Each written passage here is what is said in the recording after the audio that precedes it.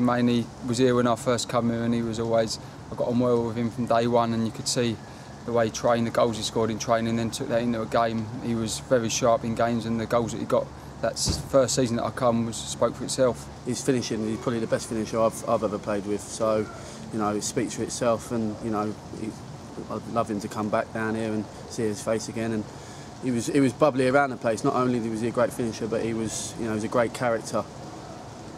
And Luke, you obviously both came to us from the Kent football scene. I mean, Luke, you came to us from Ebbsfleet. Sammy, you came to us from Dover. I think he was somebody that was known in terms of the sports pages, wasn't he? He was one of the top scorers for Tonbridge Angels before he came to us.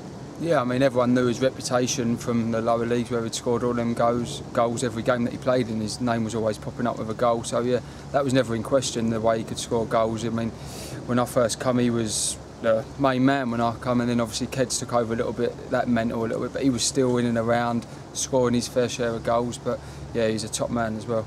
It was a key time, wasn't it, Sammy, for the club? Because I mean, obviously you had Jon Main there, then you had Danny Kedwell as well. Luke was here too, and the Kent boys. I mean, it's grown in its contingent now, but in terms of what it was back then, that was a real key part of building Wimbledon's camaraderie in our rise to the Football League, wasn't it? Yeah, definitely.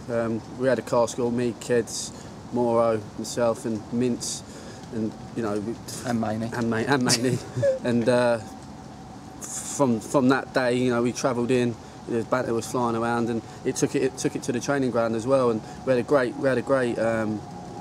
lot of school basically, and it was a proper family club. And looking back, it was probably one of the best squads we've had, like, you know, Wimbledon's had around. You know, obviously with the banter side of it. So you know, that's obviously been missed. And as you know, Keds are mainly up front. The first year I come was unstoppable.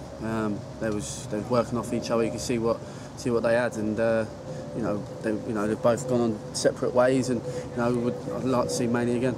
I think in terms of there are a few legendary stories out there of him. I think ones that we could possibly get away with broadcasting here. Who would like to share with the class? Which one of you? Well, there's obviously a few, but a lot of them are. But you can't really say too much about a few of them. They're the main ones that you'd like to say. But yeah, every day Mainey would come in with a smile on his face, and you know that he was in for a laugh every time he was in his company. And he's obviously a good mate to me and Sammy, and it was a very tight knit.